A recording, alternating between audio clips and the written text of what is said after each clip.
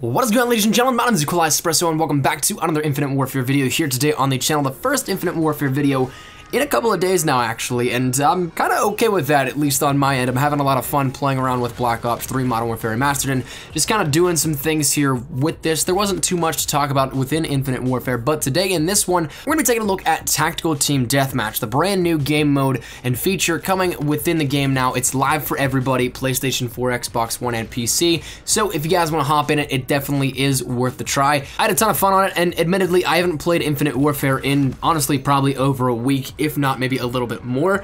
It just hasn't been too much of anything that I've really wanted to hop on and grind at the very moment, but giving Tactical TDM a chance was actually really fun. I had a couple of games under my belt with it, and I decided I wanted to hop on. The gameplay you're going to be watching in the background actually is my first game on in about a week, maybe a week and a half here, and it turned out a lot better than I thought it would, to be honest, but it is a lot of fun. Once again, it slows down the movement because for those of you guys that have not heard what Tactical TDM is or can't tell by the gameplay, there's no double jumping, there's no thrust jumping, there's no advanced movement or anything like that. Thruster movement. The only thing you can do is wall run, which does help you get up to some spots, but it really, in all reality, isn't that much of advantageous movement whenever you go in and actually fine comb all the details out here of what you can do with it. But overall, it slows the game down a little bit. Another additional thing is the fact that the damage has been slightly altered. Headshots, I'm not entirely sure if it's a one-shot. I know I've gotten a lot of headshots where it almost felt like a one-shot, but it might have been a one to the body, one to the head type of thing here with it, where there's a slight damage increase, but not by much.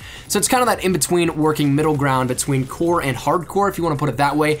And it's definitely something that if you guys like to go into gunfights and play some classic Call of Duty, this is the closest you'll get to it within Infinite Warfare. Advanced Warfare tried to do something like this here as well, but this definitely feels more like a classic Call of Duty than that of the classic mode in Advanced Warfare. So I think this one was actually really well done in how it was brought out and brought about in Infinite Warfare, and I'm really hoping that, as of right now, it seemed like it was pretty easy to find a match. I'm hoping that it stays that way because there is a lot of fun to be had here with this, I think, if you want to compare it to Call of Duty in the previous years.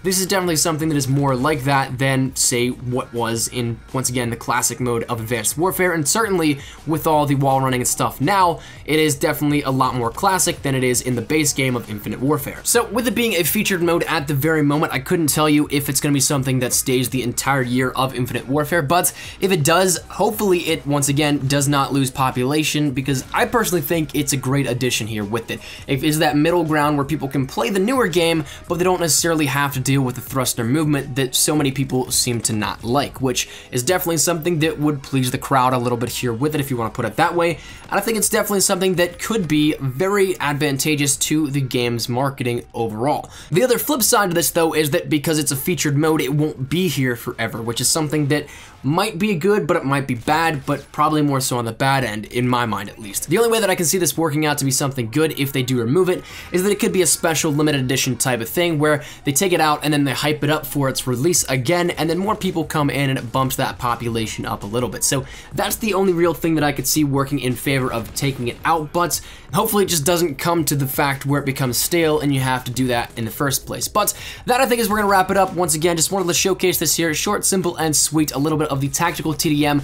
Definitely try it out if you guys are still playing Infinite Warfare. Once again, I'm not really playing Infinite Warfare all that much, but I wanted to give it a try, and it definitely held my attention, so I think it's worth a shot here, and if you guys are interested, definitely give it a shot for yourself. But that's where we're gonna wrap it up. Thank you guys so much for watching. If you guys enjoyed the video, make sure you drop a like down below, and of course, if you guys are new to the channel, make sure you guys subscribe to stay up to date with everything Infinite Warfare and Call of Duty in general. But thank you dudes so much for watching. My name is Espresso. I'll see you guys later. Take care, and peace.